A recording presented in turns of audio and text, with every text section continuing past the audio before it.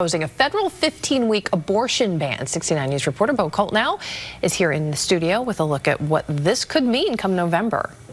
Well, Wendy, Democrats are united in keeping abortion rights and have pushed for federal laws allowing that, while Republicans are split on who should decide, the states or the federal government.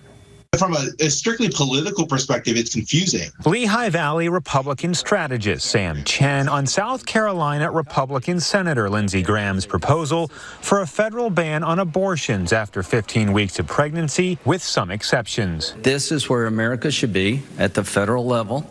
I don't think this is going to hurt us. Chen isn't so sure. And the House and Senate are very tight, and this is the kind of wedge issue that could backfire on them. And Senate Minority Leader Mitch McConnell appears to side with Chen in keeping the federal government out of abortion rights. I think most of the members of my conference prefer that this be dealt with at the state level. And the issue is central on PA's campaign trail. In the governor's race, Democrat Josh Shapiro promises abortion access, while Republican Doug Mastriano has called for a total abortion ban with no exceptions. In the Senate race, Democrat John Fetterman is pro-choice, while Republican Dr. Mehmet Oz is pro-life with extreme exceptions.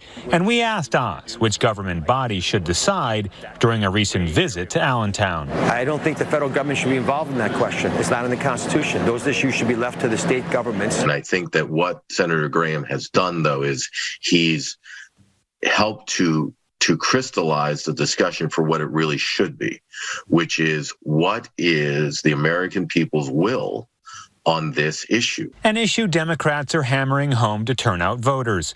But Northampton County Republican head Glenn Geisinger believes Graham's proposal will help GOP candidates as it cuts through extreme perceptions. All of this fear-mongering that has been going on is not reality.